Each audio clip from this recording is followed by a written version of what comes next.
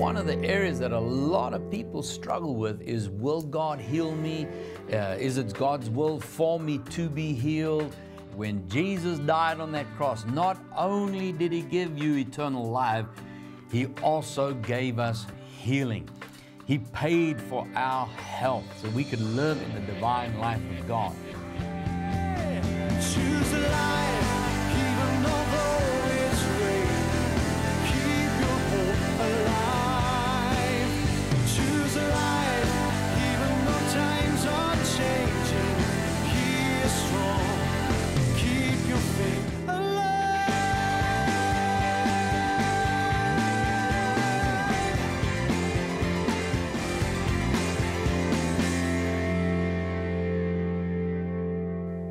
Hello, my dear friend. Welcome back to Wisdom for Life. My name is Allan Bagg.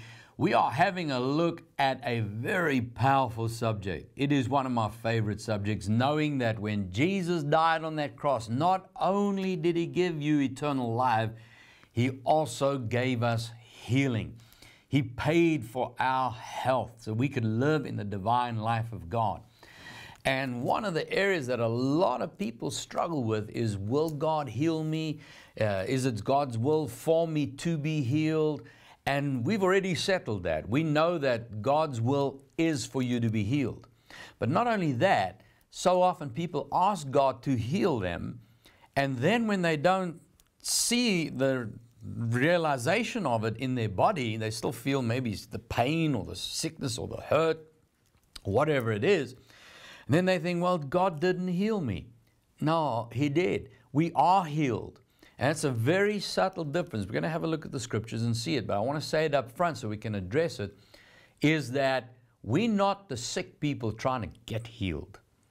You are the healed person resisting sickness. I want you to see that, because if I'm asking God to heal me, I'm asking for something that He has already given me. Because if I ask, it's implying that He hasn't given it to me. So in God's mind, He's given it to me.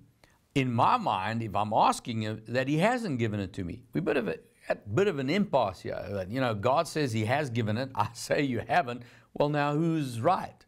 Well, at the end of the day, I have to renew my mind to God's will.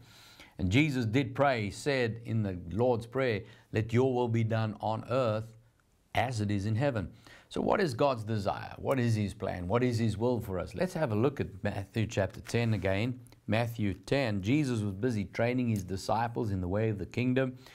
And in verse 1, He said, when He had called His 12 disciples to Him, He gave them power over unclean spirits to cast out and to heal all kinds of disease and all kinds of sicknesses.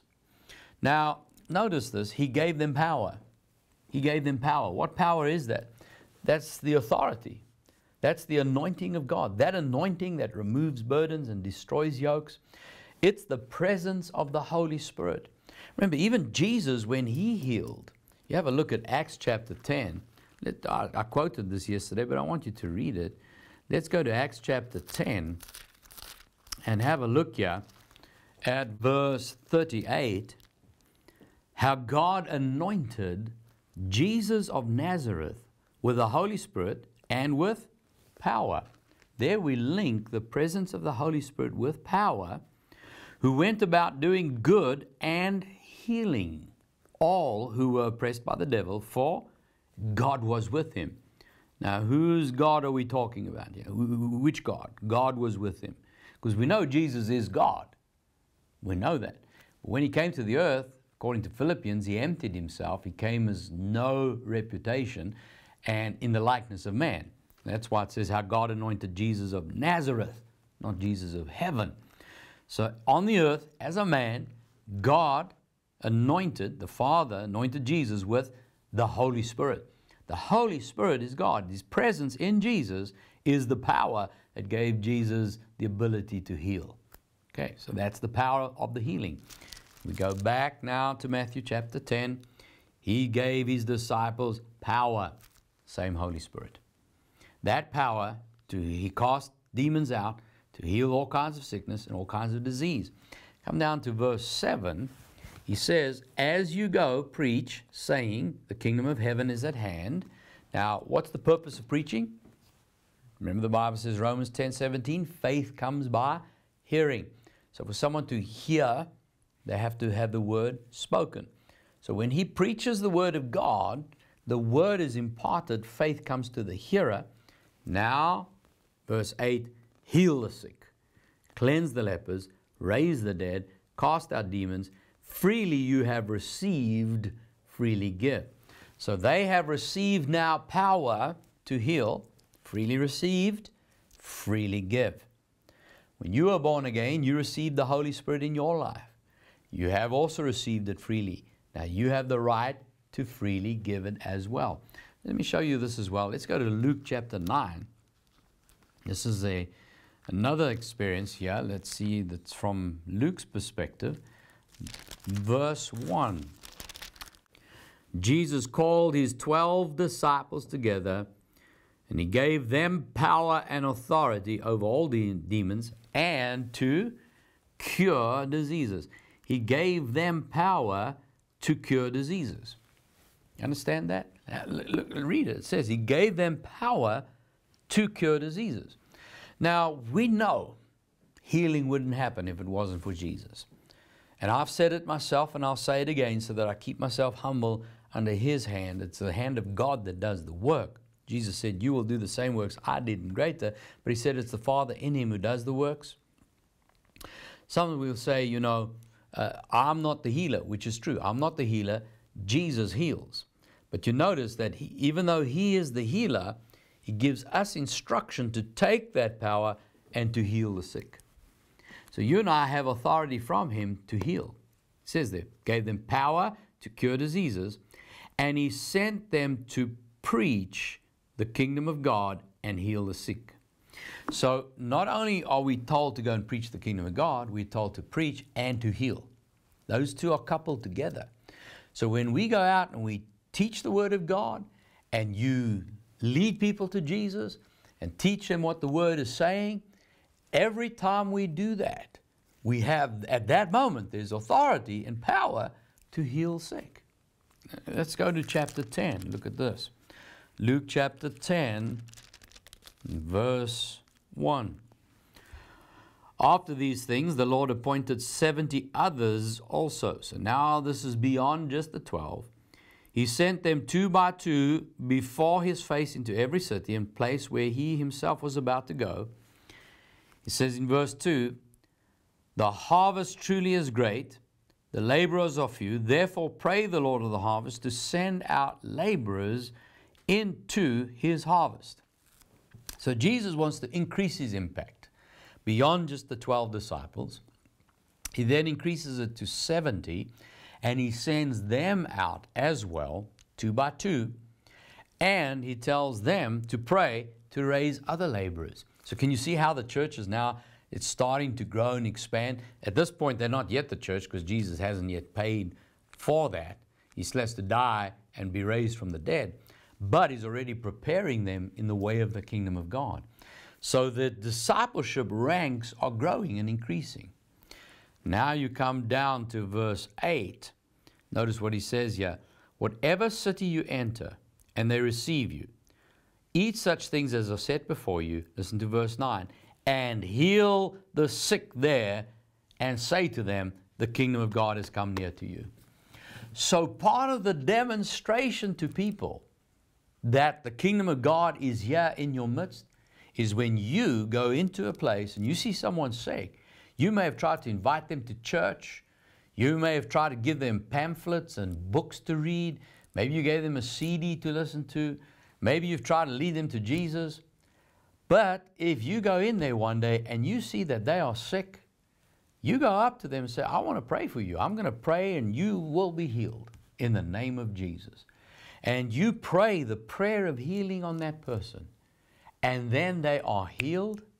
Look at that. It shows that the kingdom of God has come near to you. So when that person is healed, you can say to them, that's because of the kingdom of God. That's Jesus. This is who I'm trying to lead you to. This is who I'm trying to introduce you to. God loves you, and he loves you so much that before you even call him Lord and Savior, he's healed you. So now that he's healed you, come, let's just thank him together, and you can lead that person to Jesus right there Amen. So Jesus has given this authority. So you notice he went beyond the 12 disciples. The apostles were given power to heal. But then he put it into the 70. And he said they must also raise laborers. And he said, when you're in a city, preach the word of God and you'll be able to heal the sick right there. Isn't that awesome to know that as a disciple, because as we've gone down the years and the ages, each disciple has led someone else to Jesus. He's discipled them as well. Remember Jesus said this when he told us to make disciples? He said, go and make disciples. One of the instructions in that was, teach them to observe all things that I've taught you. Well, what is all things? Well, he taught them how to pray. He taught them how to go to church. He taught them how to give. He taught them all these various things. And then he taught them how to heal the sick. Now you, disciple that he's talking to there, go and make disciples and teach them all that I've taught you. Well, he taught them how to heal the sick. So they have to teach their disciples to do the same thing, which is in those 70. And then they have to teach their disciples, which is going to grow and expand. And through the ages, that's been taught all the way to where I have received that from my teacher. He taught me how to do this. And now I'm teaching you. You can do the same thing. You can take the same authority. Now, sometimes people say, yeah, well, you know, that's just the power that Jesus gave the apostles. I've already shown you that that's not so because it's gone to all the disciples. But we see in James chapter 5, where James has now taken this teaching and he's heard what Jesus said. Jesus has, by the time James writes this, let's go to this so long, James chapter 5, by the time that James writes this particular portion of Scripture, Jesus has already died. He's come back from the dead. He's alive, shown himself to them, and he's ascended back to heaven. Now the church is growing and expanding. Now they're planting churches all over. And now there's disciples everywhere. James writes here in James chapter 5, and he says in verse 14, is there anyone among you sick? Let him call for the elders of the church. They will pray over him, anoint him with oil in the name of the Lord, and the prayer of faith will save the sick. Hallelujah. So notice James gives the authority outside of just the 12 apostles. He says, if anyone's sick, you can ask for any elder, any leader in your church, somebody who's born again, in other words. If someone's born again and they've grown in the things of God, they can pray a prayer of agreement with you, and that prayer will make sure that you are healed and you will be raised up. Notice it says, prayer of faith will save the sick. That means you're delivered, you are healed. So we understand, once again, the prayer of faith. That's what I wanted to emphasize. Just take that, the prayer of faith. Now, 2 Corinthians chapter 4, we see in verse 13, since we have the same spirit of faith. Now, what is the spirit of faith? The spirit, is not referring to the Holy Spirit, the person. This is not referring even to you as a spirit being. This spirit, is the attitude. The same, like you have a team spirit. So the team spirit is the prevailing attitude in that team. So we have the same attitude, the spirit of faith, according to what is written, I believe, therefore I spoke. We also believe and therefore speak. So remember Romans 10:17, faith comes by hearing, hearing by the word of God. So now what's happened? I've seen from the word of God, I've read from the word of God, and I see that it is God's desire for not just Jesus to be able to heal, not just impart that to the apostles to heal, not just to the 70, but to raise disciples so that even the elders in the church are able to do it. And then beyond that is every person can walk in the power and the anointing. If you are born again, you have the Holy Spirit's power within you. I had to hear that. Now that you've heard it, you have received faith for that. I have faith that when I lay hands on somebody, they are healed. Now, having heard that, now I must speak it. I have to declare it. I have to start saying these things. I believe I've received it, and I can now speak it. So what are you going to speak? your healing. You say, I am healed.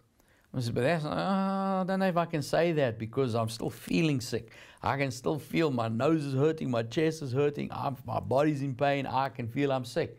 But remember what Joel said in chapter 3, verse 10, the B part of that verse says, let the weak say, I am strong.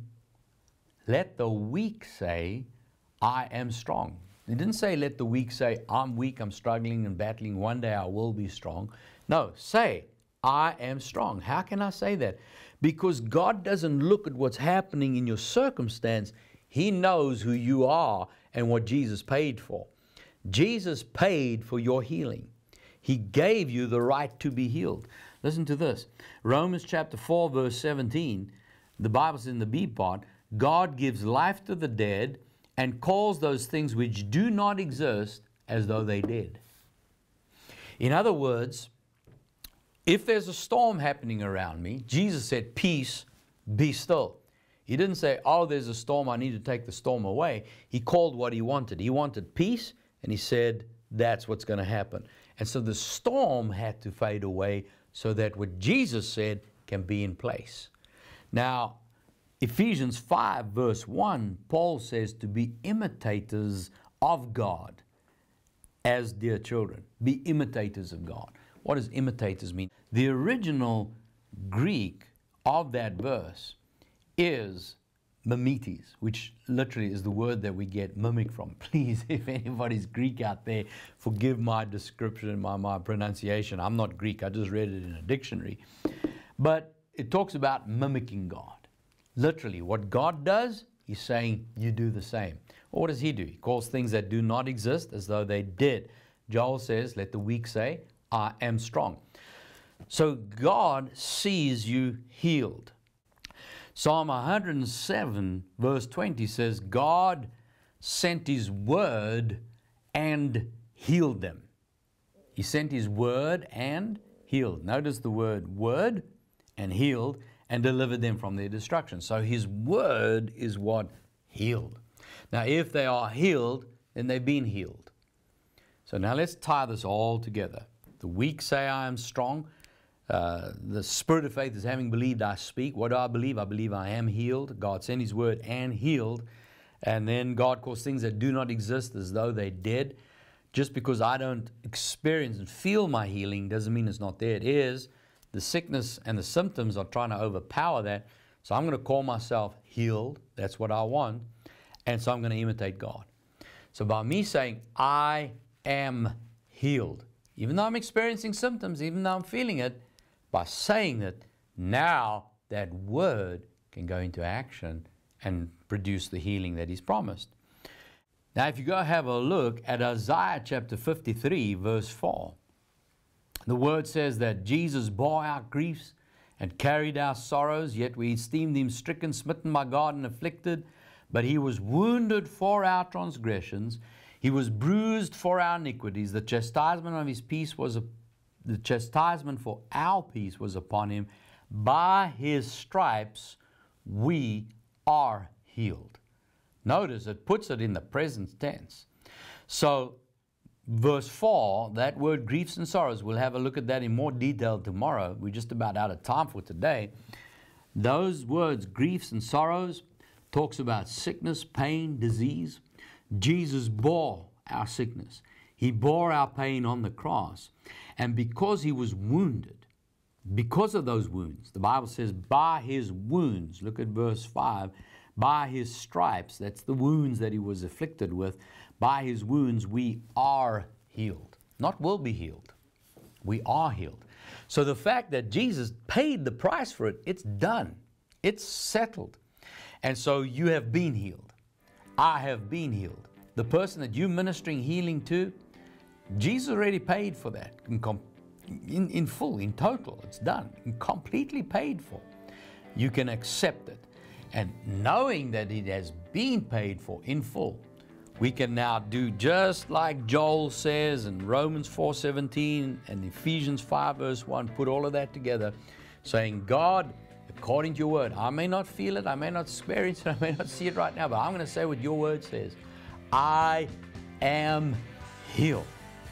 Now say it right now. Just say it. I am healed. That settles it.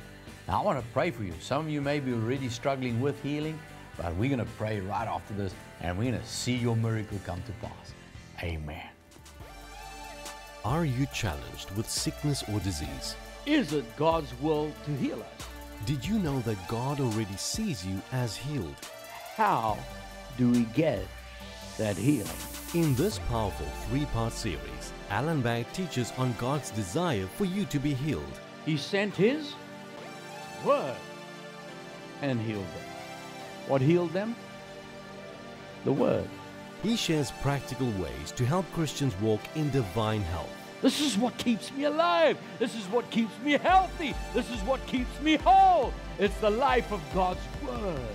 You will discover how to tap into God's healing power, how to receive healing through the Word of God, and the power of speaking healing over your body.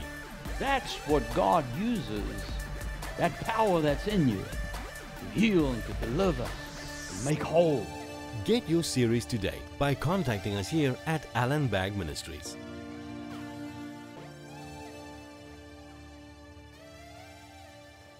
Jesus demonstrated the kingdom of God by showing His will.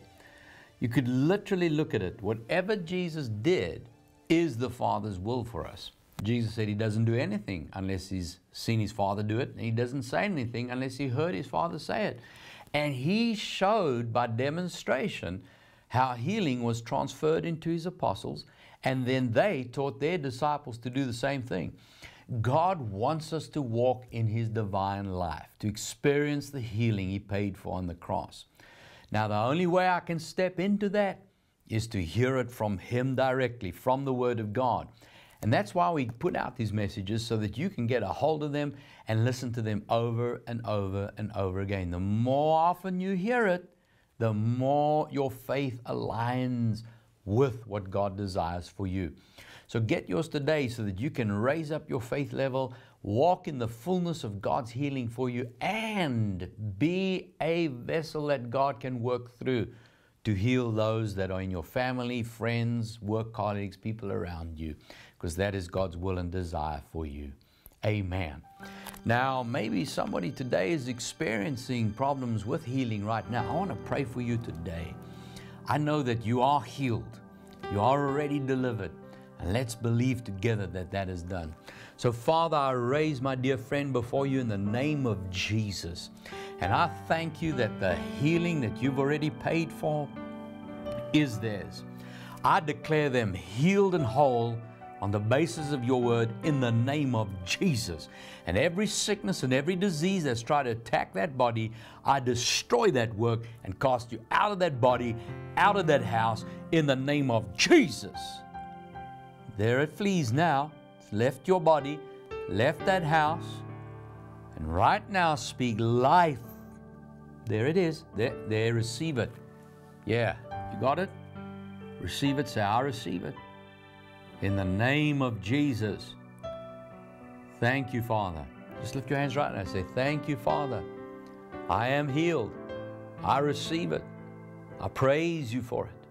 I thank you. It is mine. I am healed. In Jesus' name. Amen.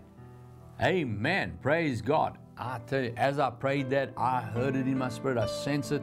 There are people right now. You were healed right now. Pain just left you. Feel it. Feel your body now. The pain is gone. Amen. There's somebody else. You're going to go visit a doctor this week, and they're going to look at you shocked and amazed and say, I don't understand this. You had this thing and now it's gone. That's yours. Just receive it in Jesus' name. Yeah. As a lady, you have been trying to fall pregnant. Right now, that's just been healed. You're going to find out in a few days' time that you're pregnant in Jesus' name. Amen. Amen. Praise God. God has done so many works. Listen, we want to hear about it. Please write to me. I want people to know that what God said is yes and amen, is yes and amen. And we're going to celebrate the testimonies. Many of you were just touched now. There's a lot of people out there right now. You're pain-free. Please let us know. Just call us on the phone even. Write to us because we want to hear about it. Amen. Hallelujah. Come on, let's give Jesus praise. Now listen, that's all we got time for today. We're going to carry on tomorrow. I look forward to being with you there. This is Allan Bagg reminding you Jesus is Lord. Remember, life is a choice. Choose life. God bless you. For many years, we have seen the Word of God reach into many of our partners' lives and turn circumstances and situations around to God's glory. If the Lord has touched your life through Allan Bagg Ministries, contact us at these details and be an encouragement to someone needing their breakthrough. Call us, write to us, or leave a message online. But know that the blood of Jesus and your testimony will help you overcome the power of the enemy. Allan Bagg Ministries is online. On our website, allanbaggministries.org, you can find out more about who we are, what we believe, and what we stand for. You will also learn more about what the ministry consists of, our vision, our focus, and of our many involvements in the community. On weekends, you will be able to participate in our church services by enjoying the live streamed services or our special event services streamed from the Bay Christian Family Church. Allan Bagg Ministries also have a large database of related teaching material, so you can further your study on the topics handled on our programs. If there are some things you require answers for, our library of related teaching materials will assist you tremendously in gaining understanding in those areas. We have also made an opportunity for you to get involved in our projects and vision through our online giving facilities on both our allanbaggministries.org website as well as the Bay Christian Family Church website. There are many ways that Allan Bagg Ministries would like to assist you to succeed and prosper in your ministry. So visit us online, and together we can make a difference in this world. Allan Bagg Ministries is making this week of programs available for purchase. If you missed any of this week's programs, or if this week's Wisdom for Life programs have helped you, you are now able to purchase this week's Wisdom for Life programs and have them available to strengthen your faith when needed. This week's Wisdom for Life programs are available in digital format, so purchase yours online at allanbaggministries.org or contact us at any of our details. Choose